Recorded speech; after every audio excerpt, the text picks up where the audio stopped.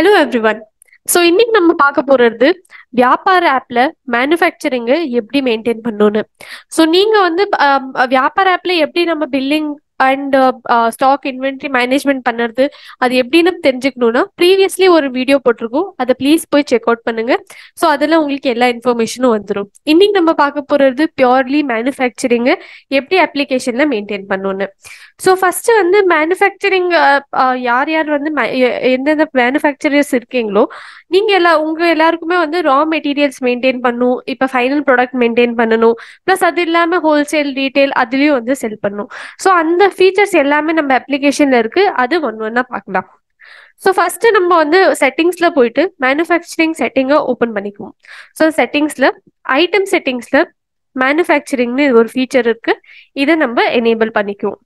Plus அது இல்லாம நம்ம வந்து டிரான்சாக்ஷன் செட்டிங்ஸ்ல போயிட்டு லிங்க் பேமெண்ட் டு இன்வாய்ஸஸும் ஆன் பண்ணிக்குவோம். இது எல்லாமே உங்களுக்கு ப்ரீவியஸ் வீடியோல இருந்து அந்த ரெஃபரன்ஸ் கிடைச்சிரும். பிளஸ் ஜென்ரல் செட்டிங்ஸ்ல ஃபிக்ஸ் அசெட்ஸையும் மெயின்டைன் பண்ணிக்கலாம் நீங்க. ஓகே, ஸோ நம்ம வந்து ஃபர்ஸ்ட் ஸ்டார்ட் பண்ணலாம். ஸோ மேனுஃபேக்சரிங்னு வரும்போது நம்ம ஃபர்ஸ்ட் வந்து ஐட்டம்ஸ் தான் மெயின்டைன் பண்ணும். ஸோ இங்கே ஃபர்ஸ்ட் நம்ம ரா மெட்டீரியல்ஸும் மெயின்டைன் பண்ணிக்கலாம் அண்ட் ஃபைனல் ப்ராடக்ட்டையும் மெயின்டைன் பண்ணிக்கலாம். ஸோ ஃபர்ஸ்ட் நான் உங்களுக்கு ரா மெட்டீரியல்ஸ் ஆட் பண்ணிட்டு காட்டுறேன். ஸோ இப்போ நான் ஒரு raw material sample raw material add பண்றேன். ரா மெட்டீரியல் 1 இது ஒரு HSN கோட் இருந்தா நீங்க செலக்ட் பண்ணிக்கலாம், யூனிட் செலக்ட் பண்ணிக்கலாம். Unit again base unit and second யூனிட்னு இருக்கு, நீங்க எப்படி உங்களுக்கு மேனேஜ் பண்ணுவோ பண்ணிக்கலாம். ஸோ ஆஸ் ஆஃப் நவ் நான் கேஜிஸ்ல கொடுக்குறேன் அண்ட் இங்கே கிராம்ஸ்ல கொடுத்துக்கிறேன். 1 kilogram is equal to 1000 grams. இதை நம்ம செலக்ட் பண்ணிட்டு சேவ் கொடுத்தா போதும். ஸோ இங்கே என்னால கேட்டகரி வைஸ் இதை பிரிக்க முடியும். ஸோ ரா மெட்டீரியல்ஸை நான் ஒரு செப்பரேட் கேட்டகரியில வைக்கிறேன் அண்ட் என்னோட ஃபைனல் ப்ராடக்ட்டை செப்பரேட் கேட்டகரியில வைக்கிறேன். ஸோ இப்போ நம்ம ரா மெட்டீரியல் 1 கேட்டகரி ரா மெட்டீரியல்குள்ள இருக்கு. ஸோ இப்போ இந்த ரா மெட்டீரியலோட நம்ம வந்து செல்லிங் ப்ரைஸ் இருக்கலாம், பர்ச்சேஸ் ப்ரைஸ் இருக்கலாம். பட் இப்போ வந்து மெயின் மேனுஃபேக்சரிங்ல என்னன்னா நம்மளுக்கு வந்து பர்ச்சேஸ் ப்ரைஸ் தான் இம்பார்ட்டன்ட். ஏன்னா அந்த ரா மெட்டீரியல்ல நம்ம எவ்வளவு யூஸ் பண்ண போறோம், அதுக்கு எவ்வளவு ப்ரைஸ் ஆக போகுதுன்னு நம்மளுக்கு இப்படிதான் தெரியும். ஸோ இங்கே நான் பர்ச்சேஸ் ப்ரைஸ் 1 கிலோகிராமுக்கு 100 rupeesனு கொடுக்க போறேன். This might be with tax without tax, அது நீங்க வந்து உங்களுக்கு எப்படி தேவையோ நீங்க அட்ஜஸ்ட் பண்ணிக்கலாம். பிளஸ் அது இல்லாம டாக்ஸ் ரேட்டும் ஆட் பண்ணிக்கலாம். ஸோ இங்க பாத்தீங்கன்னா ப்ரைசிங் நீங்க கொடுத்துட்டீங்க. செகண்ட் ஆப்ஷன் இங்க ஸ்டாக் இருக்கு. ஸோ இந்த இடத்துல நீங்க வந்து உங்க எக்ஸிஸ்டிங் ஸ்டாக் வந்து ஆட் பண்ணிக்கலாம். அதர்வைஸ் நீங்க பர்ச்சேஸ் பில் போடும்போதும் உங்களோட ஸ்டாக் என்ட்ரி ஆயிடும். ஸோ இப்போ நான் ஃபார் எக்ஸாம்பிள் நான் உங்களுக்கு வந்து ஒரு குவான்டிட்டி ஆட் பண்ணி காட்டிக்கிறேன். ஸோ இது ஒரு ரா மெட்டீரியல் 1 அண்ட் நான் வந்து ப்ரைசிங் அண்ட் ஸ்டாக் எல்லாமே ஆட் பண்ணிட்டேன். நான் இப்ப சேவ் அண்ட் நியூ கொடுக்குறேன் அண்ட் சேம் திங் நான் ரிப்பீட் பண்ண போறேன் ரா மெட்டீரியல் 2க்கு. ஐட்டம் ஆட் பண்ணிட்டோம், யூனிட் செலக்ட் பண்ணிக்கிறோம். மேபி இதுக்கு வந்து எனக்கு பீசஸ் தான் தேவைப்படலாம், நான் வெறும் இது சேவ் பண்ணிக்கிறேன். கேட்டகரி ரா மெட்டீரியல்ல செலக்ட் பண்ணிக்கிறேன், குவான்டிட்டி ஸ்டாக் ஆட் பண்ணிக்கிறேன் அண்ட் இது ஒரு பர்ச்சேஸ் பிரைஸ் ஆட் பண்ணிக்கிறேன். ஸோ இங்க பாத்தீங்கன்னா இங்க வந்து இன்கேஸ் நீங்க வந்து இந்த ரா மெட்டீரியலும் நீங்க செல் பண்றீங்கன்னா இங்க நீங்க வந்து உங்க சேல் பிரைஸ் ஆட் பண்ணிக்கலாம். இது அதர்வைஸ் நீங்க அதை வந்து நார்மலாவே விட்டுடலாம் அண்ட் நம்ம சேவ் கொடுத்துடணும். ஸோ இங்க நீங்க ஐட்டம்ஸ்ல பாத்தீங்கன்னா உங்களுக்கு வந்து ரா மெட்டீரியல் 1 ரா மெட்டீரியல் 2ன்னு இங்க வந்து நார்மலா உங்களுக்கு டிஸ்பிளே ஆகும். கேட்டகரிஸ்ல போய் பாத்தீங்கன்னா ரா மெட்டீரியல் அண்டர்ல இந்த 2 மெட்டீரியலும் உங்களுக்கு டிஸ்பிளே ஆயிடும். இப்போ அடுத்தது நம்ம பார்க்க போறது இப்போ ஒரு ஃபைனல் ப்ராடக்ட்டை நம்ம இங்க எப்படி மேனேஜ் பண்ணலான்னு. ஸோ இப்போ நான் ஆட் பண்ண போறது ஒரு ஃபைனல் ப்ராடக்ட்.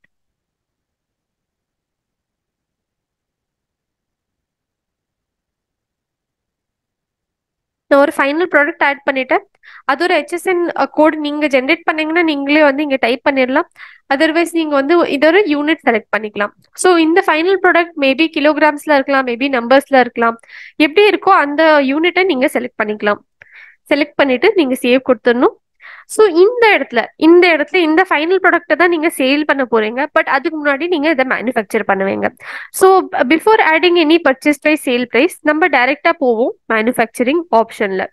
ஸோ இங்க பாத்தீங்கன்னா உங்களுக்கு வந்து கிளியரா ஒரு வியூ கிடைக்கும். எங்க நம்ம ரா மெட்டீரியல்ஸ் ஆட் பண்ணலாம், நம்ம அடிஷனல் காஸ்ட் ஆட் பண்ணிக்கலாம்.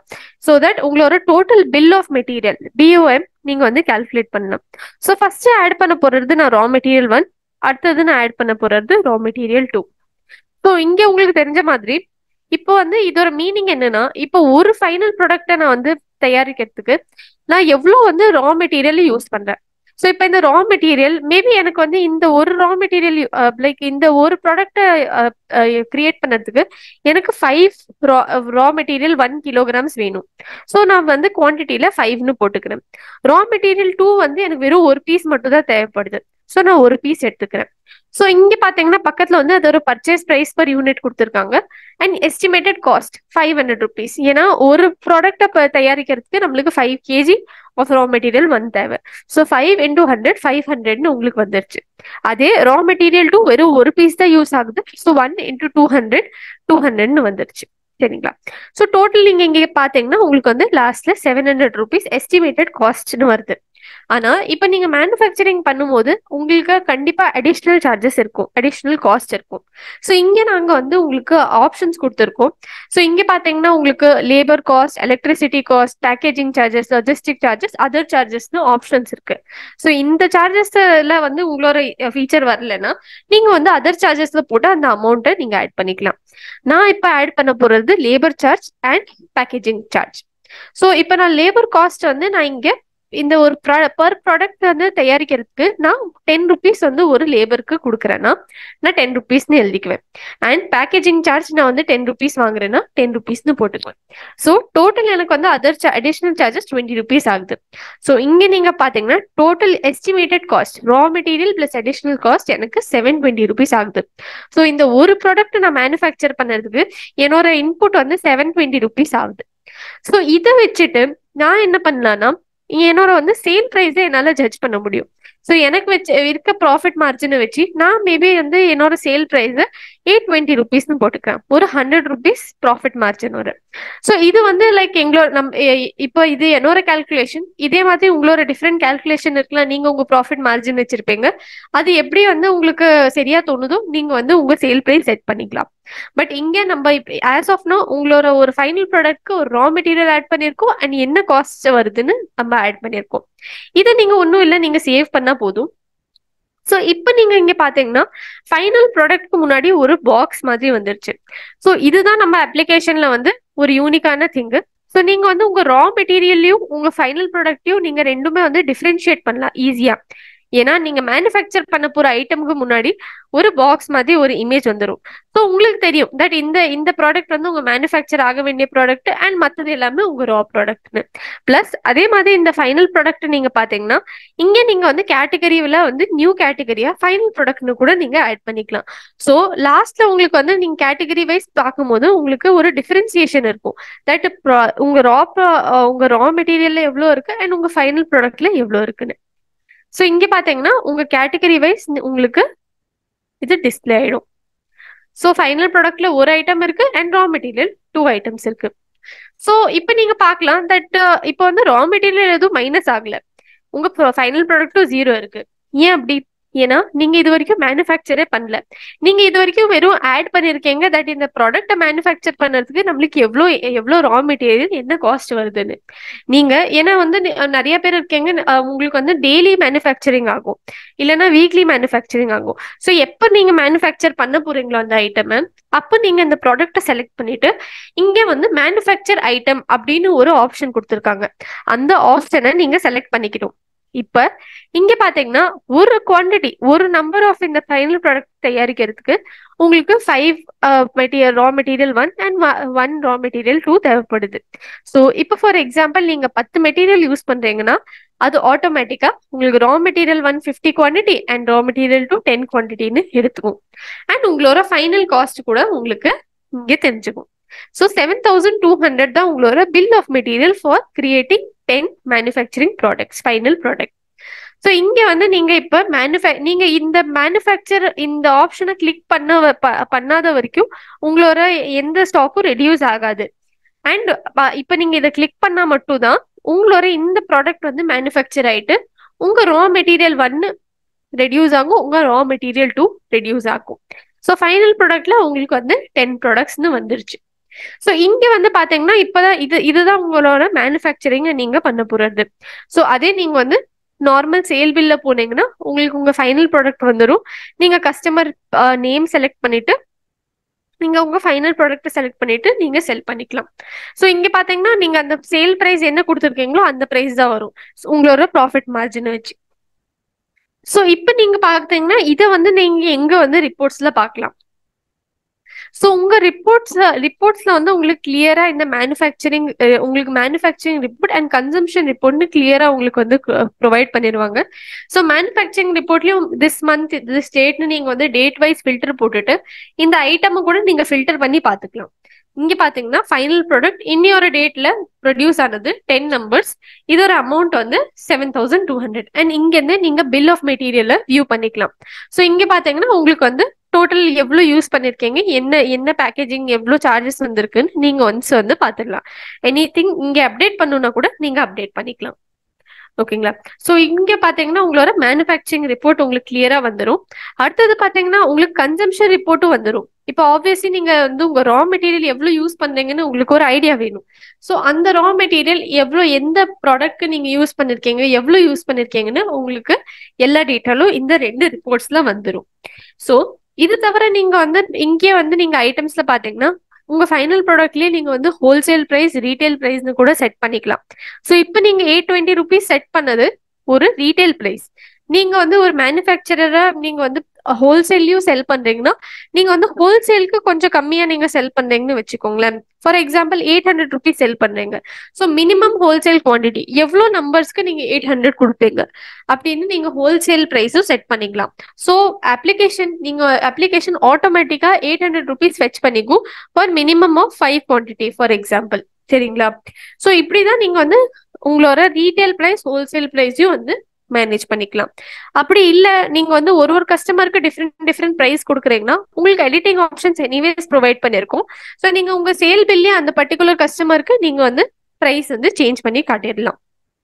இது வந்து உங்களோட மேனுஃபேக்சரிங்கோட ப்ராடக்ட் பத்தி. இப்ப இந்த ரா மெட்டீரியல்ல நீங்க வந்து labour cost, electricity, packaging cost இதெல்லாம் வச்சிருக்கீங்க. ஸோ இதெல்லாம் எங்க போய் வந்து உங்களுக்கு ரிஃப்ளெக்ட் ஆகும்? இது எல்லாமே உங்களுக்கு எக்ஸ்பென்ஸ் செக்ஷன்ல வந்துடும். ஸோ இப்போ மேனுஃபேக்சரிங் எக்ஸ்பென்ஸ்னு ஒரு கேட்டகரி கிரியேட் ஆயிடுச்சு. இந்த கேட்டகரியில பாத்தீங்கன்னா உங்களுக்கு இந்த ஃபைனல் ப்ராடக்ட்ல 200 rupees காஸ்ட் வந்திருக்குன்னு உங்களுக்கு காட்டும். ஸோ இது என்ன 200 rupees காஸ்ட்? ஃபைனல் ப்ராடக்ட்ல நீங்க வந்து labour cost and packaging charge 100 use ஆனது உங்களுக்கு உங்களுக்கு வந்து மேனுஃபேக்சரிங் எக்ஸ்பென்சஸ்ல வந்து காட்டிடும்.